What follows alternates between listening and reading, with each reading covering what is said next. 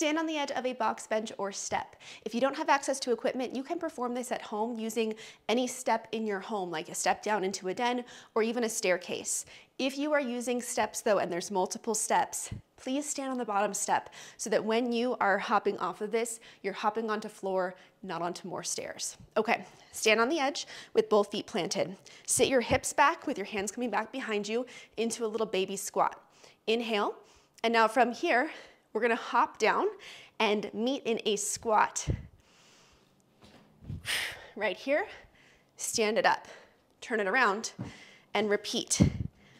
Hips back, inhale, come down to that squat, and exhale from the squat as you stand.